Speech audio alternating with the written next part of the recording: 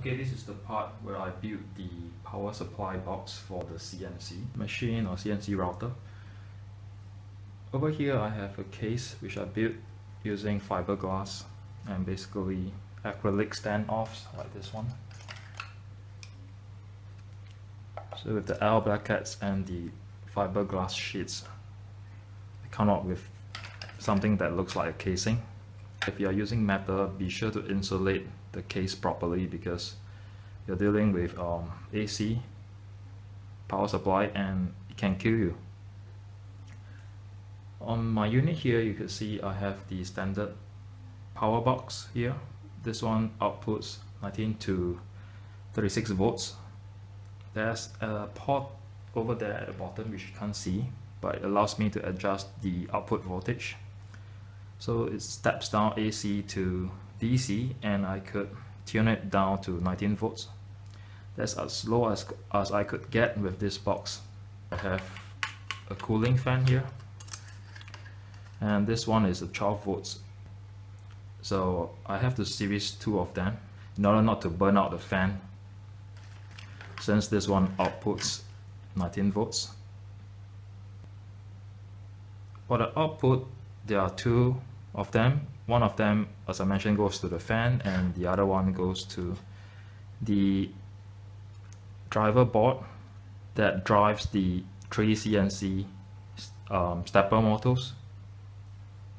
Now let me tilt the box slightly so that you can see the inside. This one is a power transformer and it's a separate unit. You need it for the spindle. So this is a 50 VA transformer. There are several pins out, but if you follow the instructions, basically 0 is negative and 1 is live. So again, these are AC. I have already powered off the mains, but if you're not careful, it's dangerous and you could get electrocuted. Output 11 is neutral and I'm using pin 14, which is the 36 volts. Now let me show you the other portion, which is the front panel. Over here I have a separate switch for me to power off and power on the output to the spindle. This is a 2-pin aviation plug, as you can see. At the side here you can see basically this is the on-off switch for the mains and a standard power cable like those you will use for a computer. In order for the transformer to work, you do need other components. Over here I installed a bridge rectifier. So what it does, it takes the 36 volts AC output and converts it to DC 36 volts, and then I hook it up to the relay switch here. This is the JZC-23 and what it does is basically it's a relay. If you feed it with 5 volts here, if you feed it with 5 volts, then it will turn on. Otherwise it remains an open circuit and the 36 volt DC does not get to the output on the aviation plug. So I'm going to test everything on this box to make sure that everything is running and in order. Now that I've powered on the mains, I'm going to turn on the unit. Okay, now you can see the green light over there, which means that it's getting power and the switch is working. No smoke, so everything looks good. Okay, the next step is I'm going to test the output from this box using the multimeter. I've set it to 50 volts DC, if you can see it here. Yep, I'm getting 20 volts there. So it's working. The PC power supply box is working. It steps down the AC to 20 volts, which will be used to power the DC fans and also used to power the driver board for the stepper motors. Next step is to check that the transformer the bridge rectifier and the power relay switch are all working properly. So let me just connect the 5 volts voltage regulator to the wires here, which goes to the relay switch.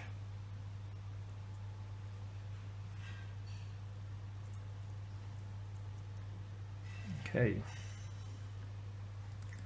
so before I connect the LiPo battery to fit in the 5 volts to turn on the relay, I will have to power on the transformer. Okay, that's power on. Once again, no smoke, everything looks okay. Let's see if there's any output right now.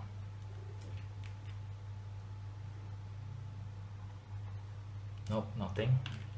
Okay, now let's turn on the relay by feeding in the 5 volts.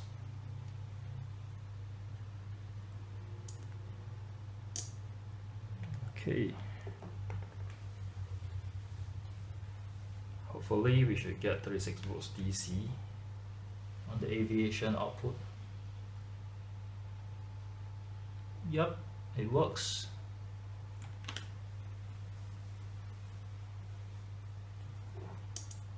Okay, everything's working. I'm happy with it.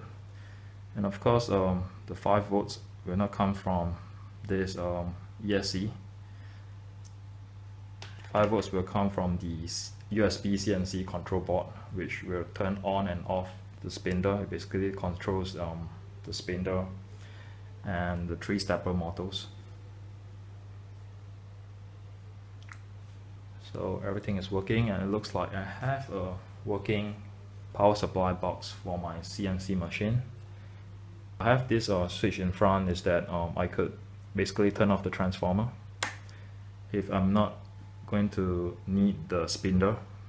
If I'm just moving the robotic arms on the CNC router, I could conserve power by turning off the transformer and only have the PC power supply unit box working. I've powered off this and power off the mains. So the next step is to install the cooling fan. This is 12 volts, so I have to series another one to it, and the other fan will be used to cool the driver board for the stepper motors. Other than that, I'm done, and the next project would be to work on the second part of the controller unit, which is the other half box, which contains the USB CNC and the driver board. And then I could stack the other half on top and have a full CNC controller unit. Thank you for watching.